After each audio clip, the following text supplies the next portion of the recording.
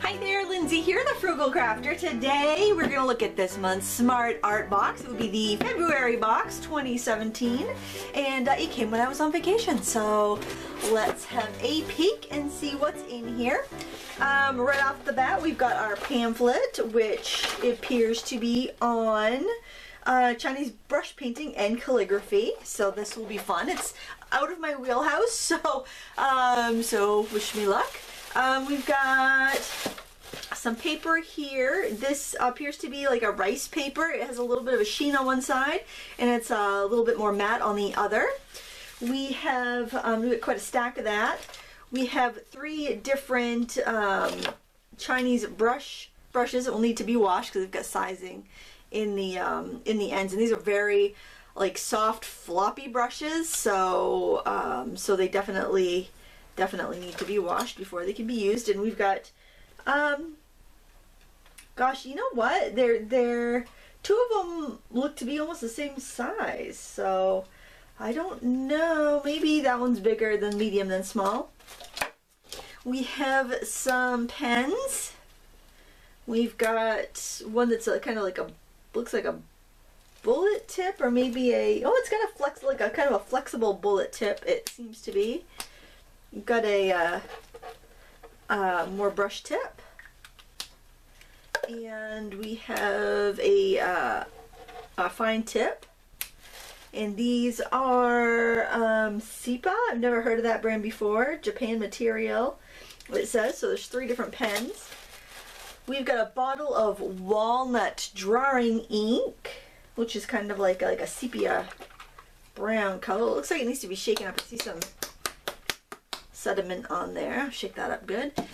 And we have a Buddha board, and I'm actually kind of familiar with these because our local children's museum has a big one of these in their in one of their kind of around the world areas. So these are kind of cool because it's almost like a stone, and you paint on it with water, and then your marks disappear after, like, when it dries. So you can keep. You see that it's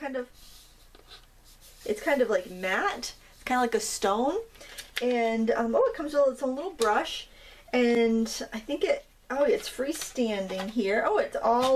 It's all enclosed.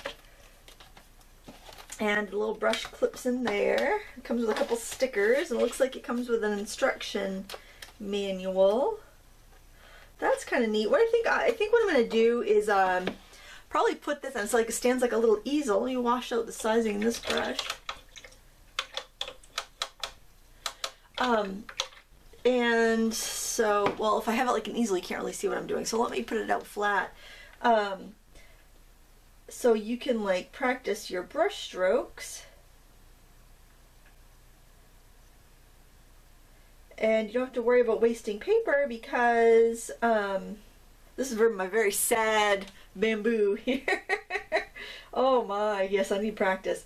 So you can practice your brush strokes, and then it will just fade away when it dries, and then you can do it again. So that's kind of nice. Oh, it looks like you can slide that out if you want to. I think this might be like I don't know if it's a stone or paper or what exactly it is, but yeah, so you could practice your brush lettering if you wanted to as well. Oh my gosh, I need work. So that's what that is, and I think that's kind of neat. I've seen the bigger ones. The Children's Museum had bigger ones to work on, and I think they're pretty durable because they've been, used by tons and tons of kids. But I like the idea that it just kind of fades away. Let me hit it with the heat tool real quick. Hopefully that won't hurt it. So you can see that as it dries, your lines fade away. So that was kind of cool that was included in the Smart Art box, because I don't think those are very cheap to buy. So that'll be nice to have, and I think it'll be fun for my kids to use as well. See how it just disappears when it dries? I think that's kind of cool. And so we've got these nice instructions, I guess. No, it's not really instructions. This is just like a pamphlet of things you can buy, I guess. So I'm going to set that aside. I'm going to put my little brush away in there. I like things that are all self-contained. I'll set that to the side. And what I plan on doing here, I think, because I just got back from vacation, I think that I will try and do a brush painting of a seagull. And actually, it was funny because I saw a bunch of seagulls this morning. It was, if you've been watching the news, you probably saw the huge snowstorms that the Northeast has been having. We just got a couple feet of snow. It was crazy. And it delayed trash pickup. And a lot of my neighbors apparently didn't know that because they put their trash out, and I think a bag got torn open or something, because there were tons of seagulls and crows and stuff circling around. And I mean, we're kind of inland. I mean, the river is about a mile away, so it's not like we're right on the water's edge. So I was surprised at the seagulls around here, because usually they're nowheres. They're not, they're down near the river, or down near a lake or something, or usually I don't even see them on the pond. They're usually only on the rivers and lakes. All right, so generally what you would do is you'd put a couple like weights on your paper to keep them flat.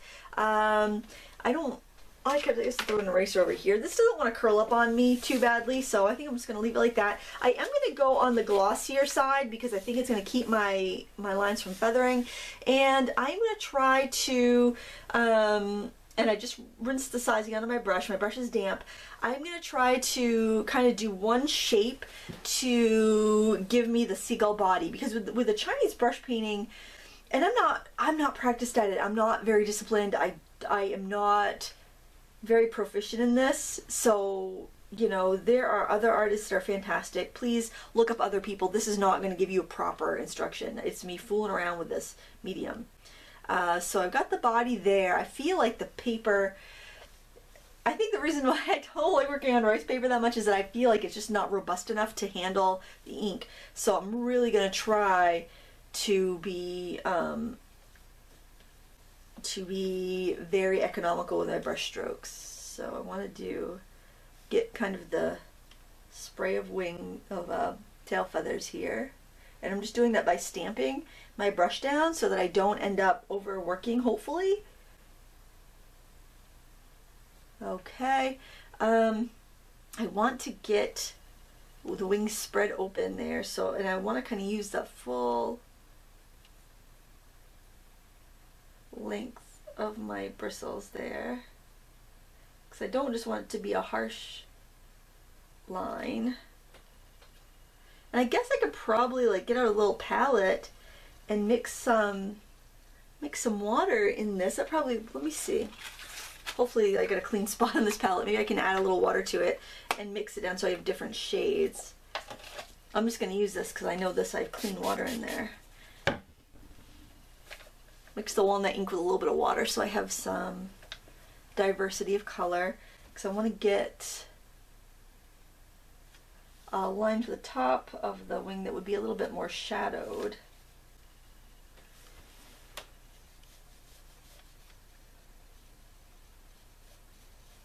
And that should dry lighter. It's really difficult to ascertain how light it's going to be when you're done, because you've got this, it soaks into the paper, and the paper is going to reflect what's underneath. It's going to be a little transparent while you're working on it, so it's kind of tough to tell exactly what you have. So I'm going to get this other wing up here and just kind of pull that line out, and then with a little bit darker ink, because I'm just going to go straight from the bottle. These brushes are very absorbent, which is something I'm used to with watercolor, but I would say they're probably like a goat hair, very soft, absorbent material. So it's very wet ink and water that's going on this paper. And this paper is very thin, so it is a little bit challenging. I kind of feel like I'm not very ergonomically set where I'm working here, but I'm just going to try to get kind of the bottom. I feel like I should be pulling my brush strokes the other way, but I'm not. This isn't taped down. I don't think the Chinese artists typically move their paper once they have it down. Now, since this is the walnut ink and I have black ink pens, what I'm intending to do is to let this dry, and then I'll be able to go in and add some of the ink pen, which would be a little bit darker. I want to indicate the eye which would be right about here. I think the beak's going to be right about there, and the other eye right about there. And maybe try to get in a little bit more shadow. This is a weird looking bird here, but we're doing our best. Like I mentioned, I am not a I fiddle too much. It takes so much. I think it's the same thing with the brush lettering. I am just not disciplined enough. I think what makes the Chinese brush painting so pretty is the fact that it's an economy of strokes. They're not overworking it. They're not fiddling with it as much as I tend to fiddle with my work. And there's also a repetition of like the strokes being kind of similar. Like maybe I'll just try to use some similar strokes there to get it similar to the tail there. And that takes practice, and that takes training, and I have not put in the time, so I'm not expecting this to be that great because I'm just picking this up today. Okay, so let's heat this with a heat gun and see what happens. Okay, I heated it and it's dry, but it's very crunchy. Maybe because I didn't wet the whole paper and I was just kind of painting in one area, and where it, like the paper flexed, it just got really, really puckery and crunchy, but it's also really thin. I'm just going to go with it and assume this is how it's supposed to be. I do see why they don't move their work when they're working, because since the ink seeps through and gets on the your table underneath, you'll get like smears and stuff. So, well, there's a little lesson that I learned, and now I think I'm going to go in with my thickest brush pen here. And I'm going to put in some of the bolder details. I'm going to get the eye here, a little mark on the side of the face, and get the beak. Try not to get too detailed. I want to still keep that economy of strokes. I'm going to get kind of that shadow under the wing. I'm going to move it because I'm just much more comfortable if I can do that.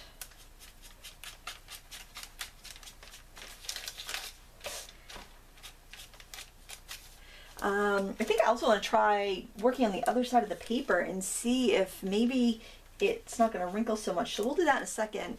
Get the leg.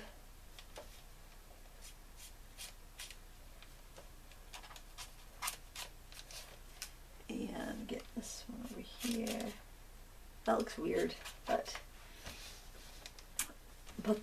that's what it is. And maybe just get a little bit of feathers there, get a little more. I could also do a little bit of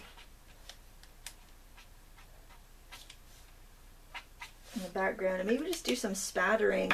I could do some kind of scribbly sketching with the fine tip, but I don't know. I don't know if that's what I should be doing, but I guess I could do whatever I want because it's my artwork. I'm sure somebody with a lot of experience would just get them everything perfect in their first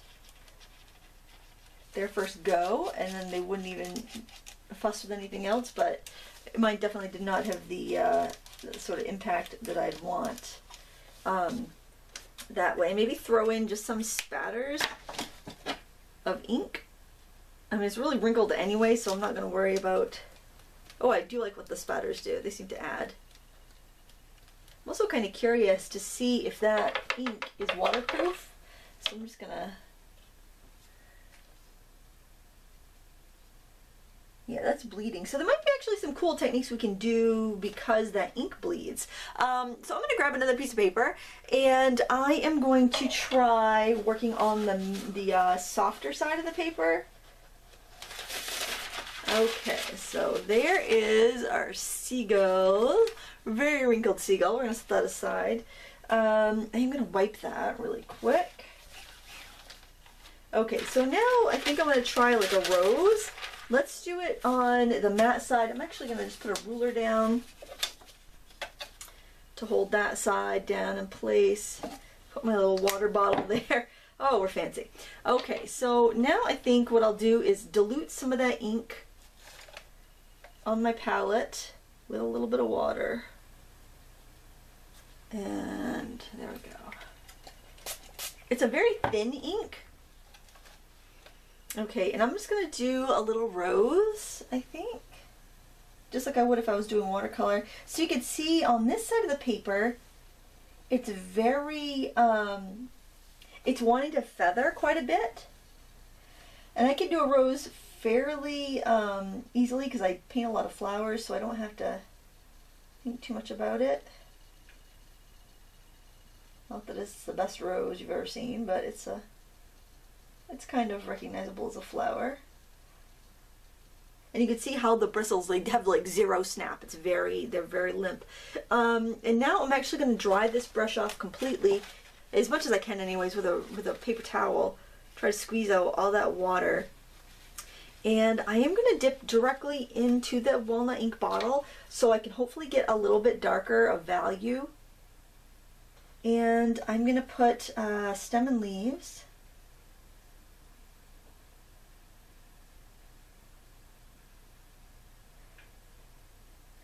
Because I'm just trying to stick with what's in the kit. So you could definitely use some watercolor if you wanted to. Especially if you have like some Gansai Tambay or some of the more Eastern watercolors. I bet the Primas would work really well for this. I also want to put some big rose leaves. So let me get my petal down. I'm going to do that in 2 strokes a piece there. So I get those nice round ones. The thing that's a little challenging is not knowing how dark your ink's going to come out because it looks so much darker until it's dry. But I'm just trying to keep that economy of brush strokes and not have you know, any more strokes than I need. I probably do. I mean, I probably should have just done one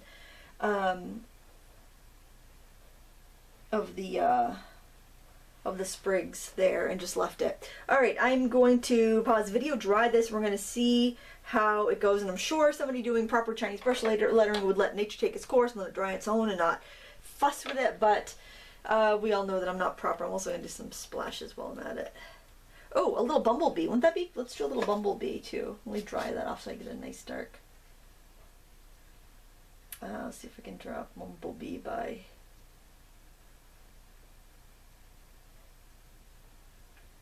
There we go. That's a sad bumblebee. We can accent it with a little ink pen. Alright, we're going to dry this up.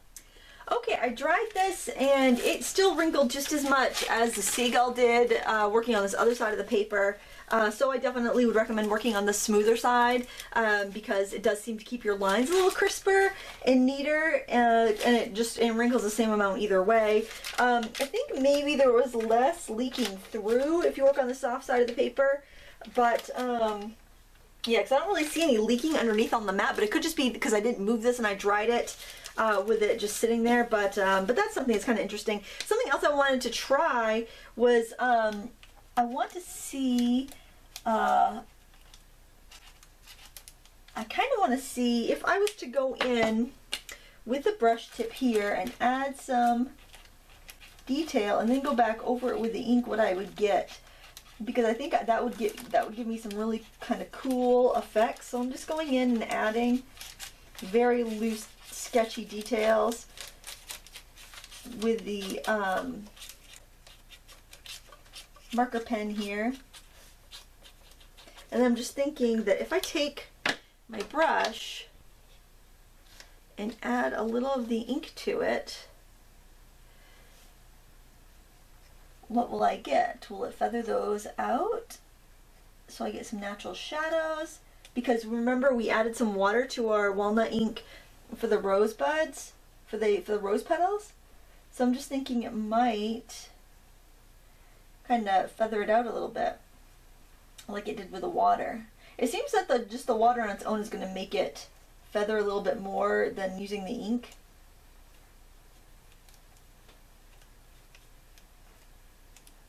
I think that layering that might be kind of cool. Let's dry it and see what we get.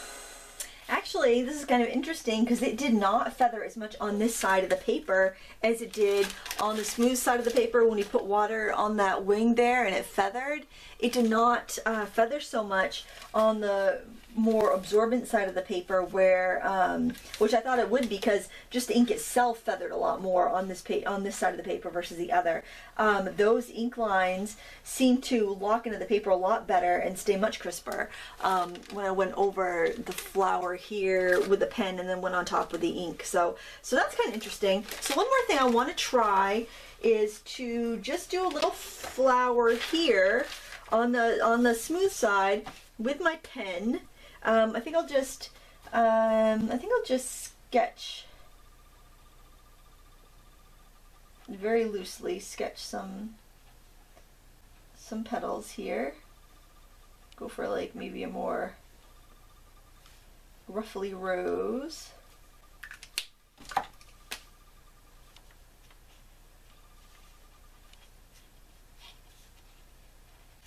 Or carnation, I don't know. It looks more like a carnation, doesn't it? We can make it a carnation. Valentine's Day. I always remember Valentine's Day in school, you could buy a carnation for your sweetie or your secret admirer. Do you remember that? Like $1. You could get green. Oh, and they always have them for St. Patrick's Day too. You could do green.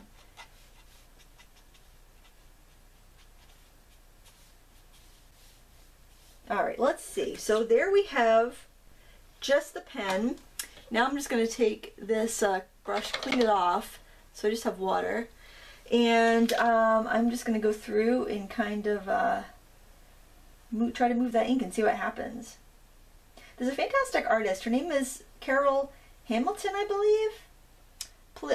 Please correct me if I got that wrong, but she does this work with this calligraphy pen called an Elegant Writer.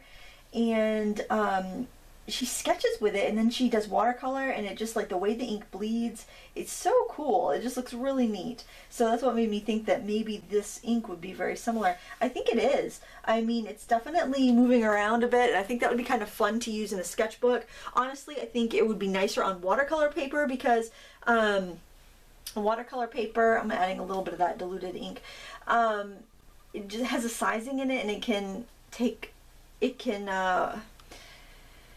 can deal very well with the wetness of this ink, and plus, because it has a sizing, it'll help the ink stay on the surface, and then you can manipulate it a lot better. So that was that. I have to say that this is not my favorite media.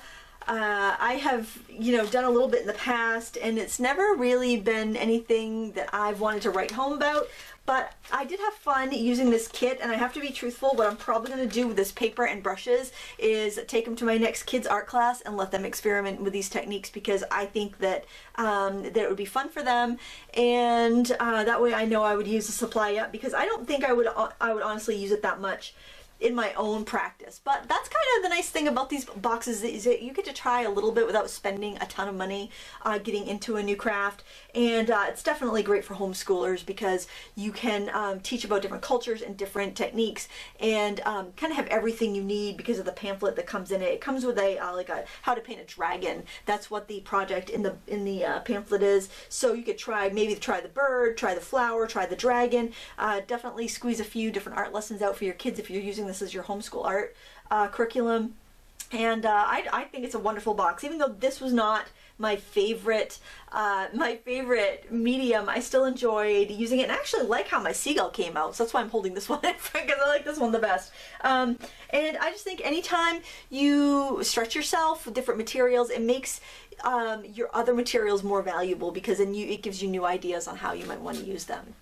Thank you so much for checking out this video today. If you would like to get your own surprise box of art supplies delivered to your door every month, check out our sponsor, smartartbox.com. You can subscribe, or you can order one of their past boxes if they're still available. They do go quick though, so if you are thinking about getting a past box and you see it's available, I wouldn't wait.